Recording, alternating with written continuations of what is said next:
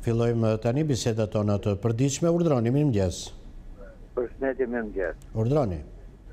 Unë kam fatin që të uroj një herë zgjuar një vit i mbarë që fill sot mirësi gjithë shqiptarëve ju si media, si televizor. Po, gëzuar edhe ju. I veçantë për ju i nderuar Bashkim që jeni për familjari juaj në çdo mëngjes në koha për të zgjuar. Po, gëzuar dhe ju. Unë mendoj që çdo mëngjes shqiptarët duhet të zgjohen me lutjen ndaj Zotit që na silli vetëm fat e madhësi. Dhe gjithë problemet, gjithë hallet, gjithë problematikat mos i zgjidhim me sherrën, me kështuptimin, por të zgjidhim me duke ashtu. Unë jam i mendimit që edhe dikush do të na bëjë keq. Që bëjmë dy herë mirë atij tjetrit, që ta vëmë në mendim, që ta vëmë në arsitim që në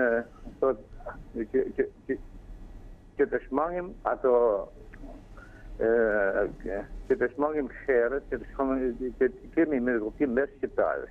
Po. Unë jam shpresë plot që vitin 2019 do të jetë një vit i kthesës së madhe. Të them me sinqeritet, unë e vlerësoj atë protestën e studentëve dhjetor si pranvera në dimër. Do të thonë që do të na kthejë dimrin në pranverë. Me të drejtën jam shumë i vrarë dhe shumë i indinjuar që 27 vjet në radhë ne po zënjemi nga politika shqiptare. Do zoti që do të që ky vit në sjellë ndryshime të rëndësishme. Në veçohen do të hidhen në veprim për të mirat e tyre, dhe do të mendojmë që mos ta shkrim dam që ditën që në votimet e para, që në mundësitë e para, mos ta shkrim dam votën që është gjë më e shenjtë që do ta japi prosperitet, do ta japi mirësi, do ta japi gjitha të mirat. Unë uroj që bëhet reforma në drejtësi. Politika e sotme hap rrugën, do të jemi ne që ta hapim rrugën e të ardhmes. Do të mendojmë kur shkojmë kutitë e votimit. Do të mendojmë shumë mirë kur të japim votën. Do të votojmë për mas mirin. Nuk mos të rrimi për fes mirë, mos të rrimi për interesa të qatit. Unë ju falenderoj. Po unë ju falenderoj që sillni këtu përsëritjet tuaja në fillim të këtij viti të ri. Kemi mbritur kështu në pjesën më të rëndësishme të emisionit tonë, hapësirën dedikuar tërësisht zërit të qytetarëve. Urdhroni, mirëmëngjes. Mirëmëngjes, zoti Bashkim. Urdhroni. Gëzuar për shumë vjet tjerë. Gëzuar. Ky vit. Edhe gjithë vitet tjera. Unë jam nga Durrësi. Po. Jam punoj si policistë private. Po. Paguaj me 200.000 lekë muaj. Po na kërkojnë që i firmë Pelikan për me shku me bë, po ti parasysh se sa kimi në si polici private këtë Shqipërinë, edhe duke na kërku ka 200.000 lekë me i paguë. Dhe që do të shkrim Tiranë, ka 1.500 lekë shkuar, 1.500 lekë tash, por po na dëmtojnë në mënyrë të jashtëzakonshme. A ka ky policia qarkulltor, ekspert, specialist për na bëjë instruktarët ne, edhe më të kimi nevojshme të paktën shkrim lekët me na qarkut. Më ta shkrim për do, se unë jam shumë dakord me atë fjalën e zotit kryeministër, që 6 milion euro i marrin gjëja policia private. Policia private merr 1 milion euro, 5 të tjerë i marrin 17. Pra në që ka mundësi, të paktën përmes jush se s'ka bursë ja gjenë numrin e telefonit të ministrit mëretshëm ose kryeministrit, nuk na dalin. Pra të bëjmë sugjerimin që ju përmes televizorit tuaj na luftoni se çfarë mund të bëjmë na. Unë 200.000 lekë si mora, i kam paguar 2.500 lekë në vjet.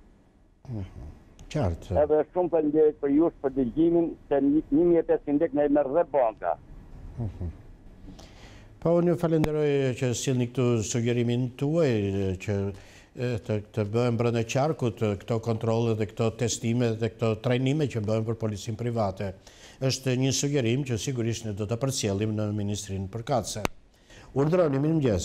Mirëmëngjes, zoti Bashkim. Urdhroni. Një vit i mbar për juve. Edhe për ju gjithashtu. Të falenderoj shumë për emisionin dhe t'jesh marrësi në këtë emision që është dhe që je një dritare e hapur për halët dhe problemet e shqiptarëve. Urdhroni, çfarë do themi këtë? Gjithashtu unë falenderoj po me kaq respekt Kryeministrin e Shqipërisë zotin Edi Rama dhe e përshëndes qeverinë e tij. Po? Zoti Bashkim Gjon. Jo dëgjoj, patjetër.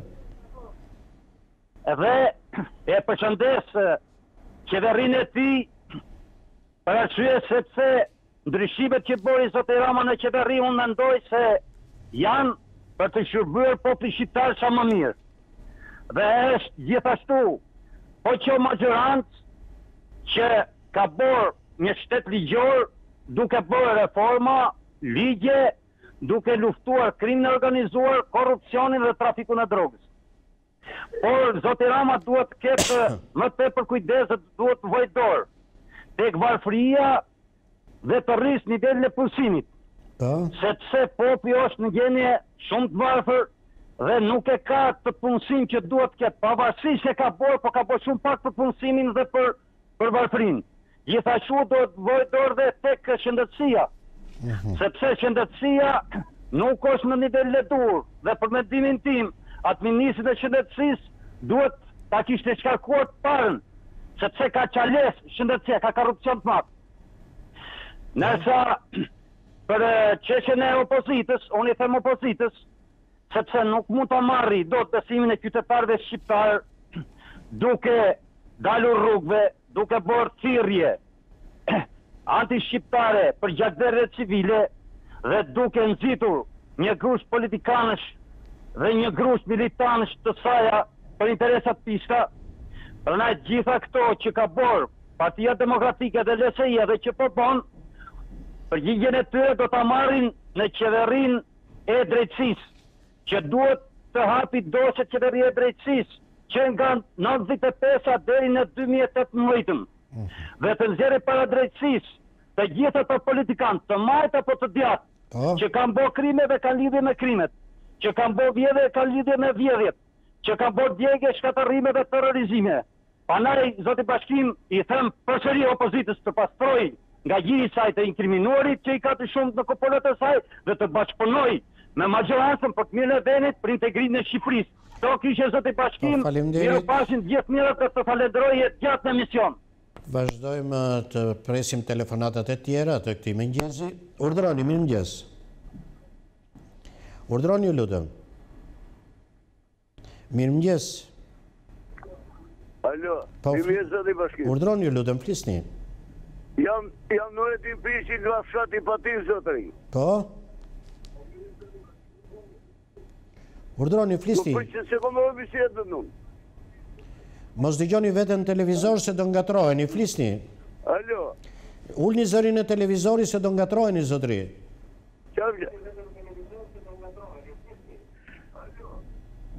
Presim dikë tjetër atëre që zbaton kushtin teknik për një bisedë normale.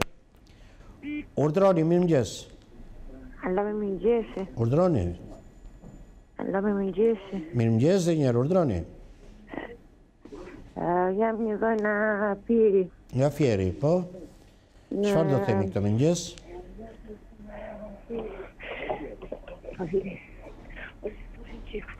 Do flisni apo jo? Alo, përshëndetje. Po, urdhroni, flisni. Përshëndetje. Urdhroni, zotëri. Jam në një fshat i Fierit të Mrasarura quhet. Po? Edhe jam një familje shumë e varfër dhe kisham nevojë të më ndihmonit me të gjitha drejtimet se jam shumë i kputur nga ekonomia. Po patë mundësi me fjalë të vinit nga afër ta shikonin gjendjen, çfarë gjendje jetoj, do bëni një jetë madhe. Po, Qose ma jepni këtë mundësi. Po, vjen kërkesa për solidaritet njerëzor nga një familje që jeton në kushte tepër të vështira, thot qytetari. Urdhroni, mirëmëngjes. Mirëmëngjes, zoti Bashkim. Urdhroni, ju lutem. Të lutem, zoti Bashkim, mos më ndërpret disa për se 2 minuta ke kohë, që m'ke dhënë. Urdhroni, flisni. Atëherë, njëroj për emisionin, një ditë të mbar. Faleminderit, urdhroni. Zoti gazetar, Jam i zgjuar për emisionet tuaja, pavarësisht se jeni një emision dhe një gazetar i nderuar, për arsye të telefonatave. Pse? Ka disa herë që unë kam marrë në telefon dhe t'i bje, një herë, 2-3, për ka pas qasë se kam shku dhe 120 sa tentativa për t'ju telefonuar dhe telefoni nuk hapë. Ky është telefoni që e hapun këtu direkt, kush e kap e kap? Këtu kërë, dakord, unë nga që e një emisionin tuaj, të lutem, mos nervë, nga që e një emisionin tuaj nuk duhet replik, për arsye se duhet shfaq atë që kam nevojë për ta shfaq. Po shfaqeni pra. Emisionin dhe ndaj jush. Ka disa persona, si ka mundësi që unë që një ditë për ditë, edhe tentoj të marrë në telefon, për të biseduar për nevoja, për diçka. Është thjesht rastësore kush e kap telefonin. Disa herë tentativat jashtëzakonshme, edhe dalin disa persona të tjerë me tentativat e para, që jeni që ditë për ditë, në bisedat tuaja. Është thjesht rastësor, zotri. Kur jeni klientela, të lutem shumë zotri. Jo, një minutë tani. Atë minuta ashin tim male mua, atë minuta ashin tim mund ta shfrytëzosh. Po flisni tani, se po thoni disa gjëra që nuk shkojnë. Sepse këtu telefonin e hap unë ja këtu e hap dhe e mbyll direkt këtu në ekran. Po zotri. Kush e kap apo jo? Dakor. Atëherë, tek emisionet tuaja, si tek ju, si tek reporterëve. Disa persona dalin ditë për ditë. Kjo mi rriton më zotri, sepse nuk janë vetëm ata persona që kanë nevojë të flasin. Ka edhe persona të tjerë që kanë nevojë të flasin. Sigurisht. Kjo është e vërteta. Edhe të lutem ju gazetar, respektoni atë që është e nevojshme. Jo disa persona që dalin flasin ditë për ditë, duhet tu hapë telefonin nëse ju jeni gazetar mirëfillt. Edhe që Zotri, nuk po kuptojmë një gjë. Nuk e hapim dhe e mbyllim ne telefonin ose nuk i themi ne fol ose mos fol dikujt apo tjetër. E kap ose kap telefonin është punë tjetër pastaj apo jo? Dakor. Nuk e hapni ju. Stafi juaj është aty? Jo, pas ka staf, e hapi dhe e mbyllun këtu në ekran po të them. Po ti s'do të dëgjosh. Ja këtu e mbyll dhe e hapun telefonin. Dhe unë nuk di fare se kush merr, apo jo? Atëherë. Tani shfrytëzoni minutat për problemet që keni për të thënë. Për problemet që kam. Kjo ishte për kaq sa për t'ju shpjeguar ju se nuk kam në një konflikt as me gazetarinë as me stacionin. Urdhroni pra flisni. Por nga që jam i irrituar se tentoj të marr disa herë në televizor. Flisni, shfrytëzoni minutat për problematikën, e zauruam këtë problem. Problematika. Për sa u përket aty në çështjeve që janë sotshme. Po. Që dalin në ato gazeta, në ato lozë televizive. Flisni pra. Programet janë të dukshme të qarta sepse këtu ka një konfuzion politik, gazetarie me të gjitha llojet e përpjekjeve. Ju lutem shumë. Po pse më zotri dalin tilla tema, si puna xhamazin, se po të kishte tash qeveria të xhamazin, do të ishin zhduk me kohë sepse një projekt ligj kur ka dalë projekt ligj për xhamat e tjera të ishin zhduk. Pse dalin sot tema dite? Apo do të hedhin një syret atyre që kanë probleme të tjera? Apo si që përket puna e studentëve? Jo realizu kjo, jo realizu kjo, po çan këto organizata, këto mashtrime. Po ato për invalidat që dalin në sillen rrugët apo për ilaçet që dalin e shkojnë marrin ilaçet janë gjitha nisësa dhe nuk japin as edhe një lloj efekti nuk japin. Edhe dalin ato thonë jo zbatu ky ligj, jo zbatu ai ligj, apo jo, më nuk kjo është mashtrim. Kjo është mashtrim kokë e krye. Kjo është ignorancë. Qartë. Derisa ky popull i shkret. Unë ju falenderoj që sillni dhe ju shqetësimet tuaja. Dhe sa për djeni... Ditë për ditë, e kështu, gjithmonë kështu, qeveria, sikur fjala e popullore të tasë lepër me qerrë. Qartë. Unë ju falenderoj që sillni dhe ju shqetësimet tuaja në mënyrën tuaj. Urdhroni, mirëmëngjes. Mirëmëngjes. Urdhroni, ju lutem, flisni. Ju urojm për emisionin rreth para. Faleminderit, urdhroni. Edhe pastaj ju urojm për emisionin në Miqel Pash edhe përshëndesim me ato studentët që na japin shpresë. Sot në orën populli shqiptar nuk ishte aq në fjalë ta zgjotë këtë qeveri, se kjo qeveri jo që po flen, po nuk po na legjon gjë. Në rast puna se jo vetëm takse. Sot në orën 10 studentët do të protestojnë para kryeministrisë. Dhe neve, inshallah, ky vit ndryshon çdo gjë për të mirën e popullit. Kemi populli më i varfër në Evropë. Kemi çmimet më të shtrenjta në Evropë. Unë kam jetuar në Greqi, po këto çmime që ka Shqipëria sot, është katastrofë. Gjenovi më me fjalë që ne jemi populli më i varfër, kur jemi shteti më i pasur Si vend, pasuri po. toksore, si natyral, që janë ata, jemi shteti më i pasur në Ballkan, ne si popull jemi më i varfër. Dhe politikanët e kemi më të pasur në botë. Shumë faleminderit, Faleminderit edhe ju që sjellni këtu mendimet tuaja, ashtu siç i keni. Vazhdojmë të shfrytëzojmë minutat e shumta që kemi në dispozicion për ditën e sotme për zërin qytetar. Urdhroni. Gjeti. Mirëmëngjes. Bashkimin desha të flas. Bashkë po flasim, urdhroni. Me bashkimin. Bashkë po flasim zonjë. Urdhroni, flisni. Mirëmëngjes. Mirëmëngjes dhe njerë, mos dëgjoni veten në televizor se do ngatrohen edhe më tej. Kemi një kërkesë këtu në qytetin e Kuhsit. Po? Në fillim u tha që nuk do rritet bileta autobusit. Po, çfarë ka ndodhur në të vërtetë? Tash nga 4.000 lekë është bërë 5.000 lekë. Pra u rritën çmimet e biletave me vendosjen e tarifave, po. Ai në fillim Edi Rama kur pa dalë në fillim tha nuk do rritet bileta. Tash nga 4.000 është bërë 5.000. Si ka mundësi? Pra ky është realiteti qytetar, ndryshe nga deklarimet që janë bërë për këtë çështje. Nga deklarimet që bëni Edi Rama. Unë ju falenderoj dhe juve që sjellni këtu realitetet që jetoni. Urdhroni, mirëmëngjes. Urdhroni, lutem, flisni. Alo. Po ju dëgjojmë, flisni. Kush jeni? Urdhroni, lutem, flisni. Përshëndetje. Përshëndetje. Një vit i marë qoftë. Edhe për ju gjithashtu, urdhroni. Kam respekt për stacionin juaj, jeni stacion perfekt. Ju ndjek vazhdimisht. O, do në ndiqni dhe këtë vit, besoj. Pa tjetër, pa diskutim. Dhe shumë mirë që merrni pjesë edhe në emision, po. Dhe ngelem shumë i kënaqur. Po, urdhroni, duke bërë pjesëtar. Asnjë problem, vetëm sa për të uru, se nuk u kam kaptot. Mirë, faleminderit. E kalofshi mirë dhe vit i marë. Mbarësi dhe për ju, vazhdojmë të presim telefonatat e tjera. Urdhroni, mirëmëngjes.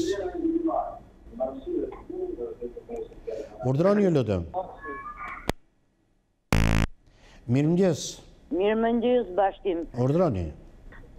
Të uroj gëzuar. Gëzuar dhe edhe jo. një vit të mbar. Gëzuar dhe jo, urdhroni.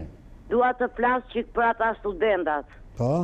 I mbështes edhe bëjnë shumë mirë që bëjnë protesta dhe për të drejtat e tyre dhe për fukarallekun të i hapin syt popullit sa fukara është. Jetojmë në gjithë të pasuri, edhe s'kemi bukë të amë, e s'kan shtëpi në përfshatra thella, s'kan shkolla.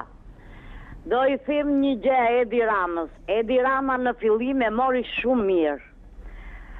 Po, gjatë rrugës, ata deputetët dhe ata ministrat u bën si kamikazët.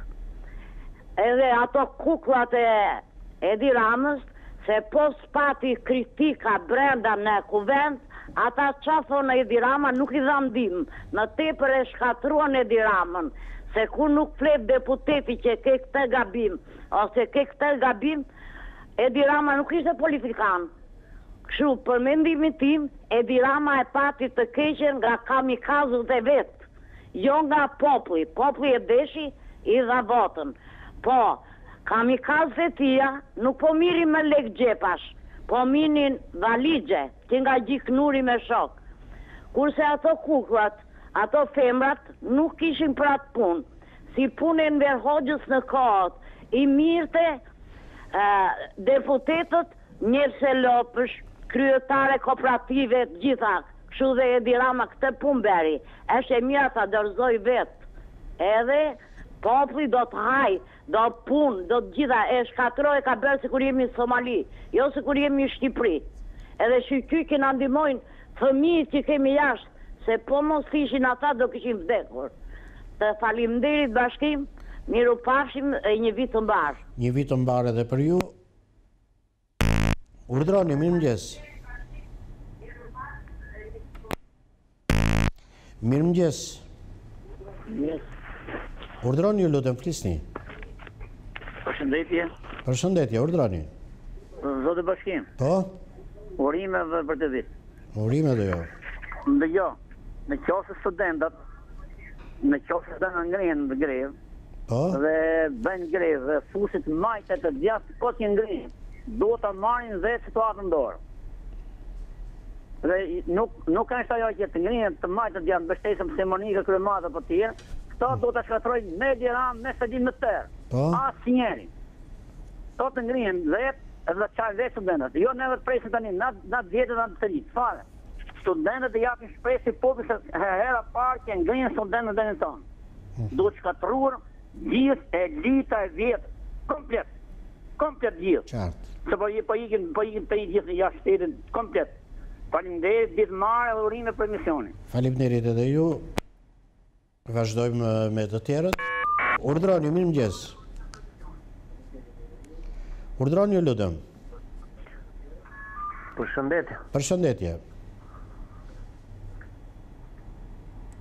Urdhroni, po ju dëgjojmë. Zotin Bashkim do. Bashkë po flasim, zotëri, urdhroni. Mirëmëngjes. Mirëmëngjes dhe njerë. Do të flasë qikë për atë paraforsin para, atë gruan. Po?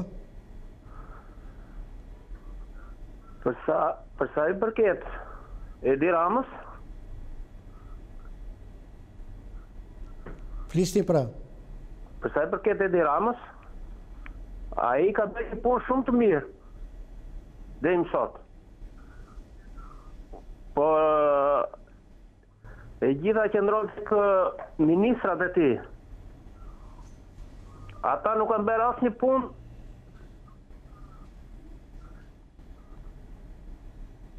sepse ata e gënjen nga lartë dhe në fund. Pra ju mendoni që ujë rjedhi pasër në burim, po turbullohet rrugës? Po. Qartë. Edi Rama e shumë i pasër në vetë, do të punoj, po nuk e lena sa poshtë. A thua kështu ndodh vërtet? Po. Qartë. Vazhdojmë të presim këndvështrimet e tjera dhe mbi të gjitha realitetet e qytetarit të thjeshtë. Urdhroni, mirëmëngjes.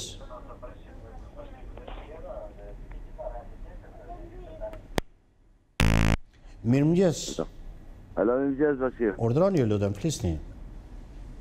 Po qanë ta që thonë Edi Rama është i pasër dhe ministrat janë të mirë. Po si mund tjenë ministrat e mirë që i ka vu vetë Edi Rama, më bu? Qanë ta me ju thonë budallet në vje keq, po qanë ta debil që hajnë në kazanin në të pësi Edi Ramës dhe thonë Edi Rama është i pasër dhe ministrat që i kanë lodhër. Është e njohur kë këndvështrim që uji është i pasur në Bashkim tani kjo i përket viteve 70 ku të ishim ne Enveri nuk ka faj se din dhe fajnë e ka Kalemi, ka Semi, ka plani Sulejmani që a janë të mua bede më burë. Pikva telefonin atyne dhe mos i letë flasin fare se më vje keq me ta thonë tep. Unë jam një banori Unazës Re. Po. Dhe ne shohim që abohet të Unazë Re. Ne shohim që abohet për gjithë dynjan. Po Bashkim, ti e një burë zotëri dhe ne kemi shumë respekt për ty. Edhe kur të kalojsh në i ditë në Unaza dhe të gjeri trafik, hajde bashkohi i ditë me ne, edhe në ndigjon ne që a kërkojmë dhe që a themi, se ne në thonë, largohu nga shpia jote që të bëj unë shpin time. Edhe në kohën e Sërbit, që ishte Sërbi, vitet 1911-12, vishin e zaptojshin Shqipërinë e Veriut Sërbët, e na djekshin na shkatronin, dhe na thonin ne dhe hikni nga shpia, po nga shpia hik vetëm një vdekur mërë që ka vdek dhe e marin Markivol. Nuk mund të hikje nga shpia një qytetar që është i gjallë dhe ashtu. A i kur të nërë vdesim ose të navrasi, do largona nga shpia jonë. A i super hajdut, a i super legend me ministrat që së minë punë fare, ministrat që janë kuprat e ti. Ne kemi të keqen me atë kriminel, me atë hajdut, me atë legend, me atë kazan. Lejme epitetet, i lëm epitetet, do dilin në protest sot? O zotëri, si ti lojmë epitetet kura i të thot ty kazan, a je kazan ti? Ja, po nuk ja kemi pranuar këtë gjë, nuk i pranojmë. Po pra po ti, po vetëm ti se ke pranu, po klani e top qenë dhe kanë pranu e tjerë, ti se ke pranu. E bra. Po letja lejmë ati epitetet, ne duhet ruajmë qytetarin, apo jo?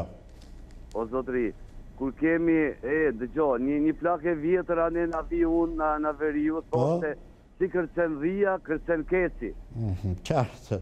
A e gjova po jo? Qartë, tani duhet që... Kërcen melodinë e Napoleonit edhe kecat I kërcen në afer. Qartë. Ne do dalim protest me studentët. Do dini sot me studentët apo jo? Këtë desha të dja. Po sis do dalim, o tani jemi bogati me hujnë krah, me ftruq, me drapën, me gjitha mjetet e mundshme demokratike, ta shemim këtë shejtan dhe mos ta shohim kur se po ta këshim kërku edhe në Kazan plerave kryeministër më të keq nuk kishim pas pëlqet ne.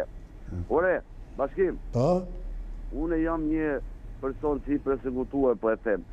Unë jam gati të pranoj Gramos Ruqi kryeministër dhe këtë jot, lutem shumë. E kuptoj ku ka vajtur Shqipëria më punë. Qartë. Unë ju falenderoj që...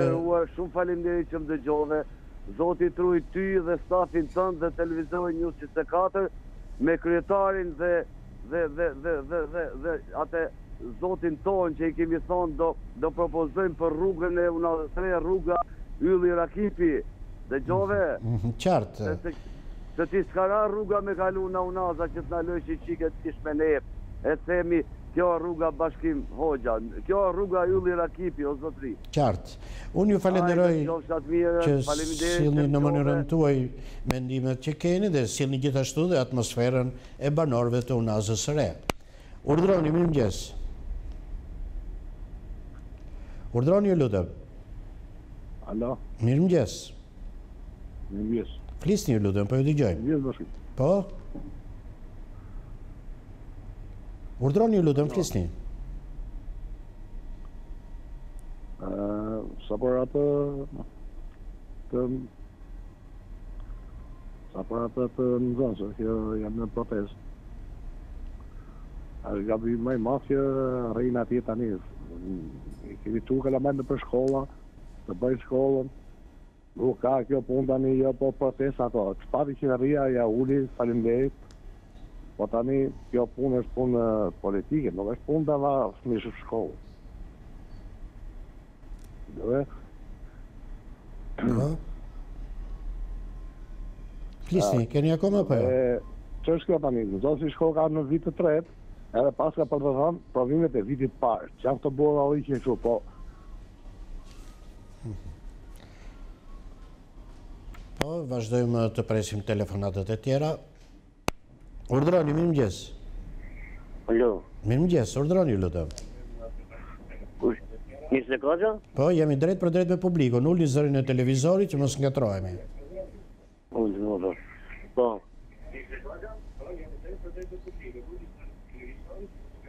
Do flisni apo jo? Po, sa është dënimi? Presim dikë tjetër atëre që është pak me I ftylluar kur merr në telefon. Urdhroni, mirëmëngjes. Mirëmëngjes zoti Bashkim. Urdhroni. Të falenderoj për emisionin. Faleminderit a ju që merrni pjesë në emisionin tonë. Edhe përshëndesja para forcën që të bëni thirrje të vishte unazere. Edhe e treta, dhe të them një telefonuesi që të kritikoj, që të tha ty, më dëgjon. Po, ju dëgjoj. Që të tha ty, kujt duhet të ja hap, kujt duhet të nuk ja hap. Në fakt, ne fikosa na I vjemi ne. Domethënë, me një telefonues thjesht që marrëm ne ose marrim një foktimin nuk, edhe në momentin ndodh dizan. Po jo të emisioni jot që flet gjithë Shqipëria. Fiko që naiviteti kemi ne si shqiptarë. Jo vetëm naivitet, po dhe dyshues. Naivitet, jemi realist, tani, nuk duhet të mëroj ty. Po ty keni emision të mrekullueshëm, po dhe vetë I mrekullueshëm, sipas meje. Edhe e fundit të bët fjalë për protesta e studentëve. Ne jemi gjithë ne që telefonojmë, këmë thonë dhe herë tjera, jemi më fetret. Gjatë 5, 70, 75, ku diun. Ne jemi të pa fuqishëm tani. Ne jemi të pa zot, edhe nga ana fizike, po edhe nga ana logjike. Kush e ka ndorë tani? Tani e ka brezi ri, rinia. Brezi, ki brez që me stafetën edhe trafkon traditën. Pra, këto flitet që jo vetëm studentët, po dhe ne si qytetarë, të qohëpim në mbështetjet e studentëve, që të mbështesim ata si janë dëmtarë, të mbështesim ata për të drejtat e tyre. Po jo të flasim në lart e poshtë me bindje politike ose Bashkim, se unë kam bindje djasa dhe jam krenar që kam bindje të djasa. Por jo me bindje politike, nuk do të flasim këtë mënyrë. Çdo i majt apo i djathtë qoftaj. I qenë sa republikana ku do të jetë. Nëse nuk punon për popullsinë e varfër për të drejtat e lirit që i bashkojnë gjithë shqiptarët, gjithë njerëzimin, ti nga qeveria o zotëri, ti këtyre vendit tjetrit. Unë kam thënë herë tjera, edhe Rama, zoti Rama, kemi realist, e di dhe veta du delë protest pas në qeverinë. Mi po nuk e thot, rrinë qeveri. Prandaj, edhe ne u besirë gjithë shqiptarëve, që më do rasti, që ti mbështes studentët, se këto janë asmja e kombit, asmja janë djemtarë, ti mbështesim ata për lidhet drejtat. Jo të themi dhe që rrinë kafe neve, se gjithë se cili ka dhe tapini kafa një langa një dule një vend tapini gjithka. Por, kjo do t'imi realist, që ne të flasim të vërtetën, gjithmonë të vërtetën, pa gjyrime politike. Gjithsesi, unë të falenderoj për koncentratë. Faleminderit edhe ju, jemi në 2 minutat e fundit për ditën e sotme. Urdhroni, mirëmëngjes. Urdhroni ju lutem. Mirëmëngjes, urdhroni, flisni. Mirëmëngjes. Mirëmëngjes dhe njerë. Mirëmëngjes. Flisni pra. Alo, mirëmëngjes. Do flisni përveç mirëmëngjes, keni gjë tjetër? Presim atëre dikë tjetër. Urdhroni, mirëmëngjes. Mirëmëngjes, zoti Bashkim. Urdhroni, lutem. Shiko, kjo punë e këtyre studentëve është pralla me mbet. Si pralla me mbet, në ç'kuptim? Ngritën që ngritën, shumë drejt,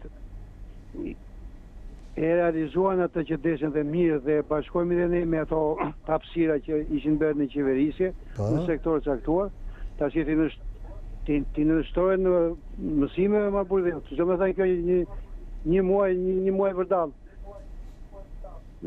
Shiko, ka spekulime të mëdha, edhe më duke se këto spekulime i bën politike dhe njerëz të caktuar që fshihen mbas saj. Këtu dhe jashtë vendi. Tash ti, edhe prindrit duhet të intensojnë, të thonë që shkoni bitë të dashur dhe bia të dashur, shkoni në mësim. Ati është vendi ku mësohet, ati është vendi ku edukohesh. Çdo me thënë kjo rrugëve. Edhe për të rrezuar një qeveri ka rregulla caktuara. Nuk ka të lëshmësimet në auditor. Qartë, unë ju falenderoj dhe juve që sillni mendimet tuaja. Kemi përfunduar këtu bisedat e ditës së sotme, tani ftoj regjin të vazhdoj me informacionet të tjera.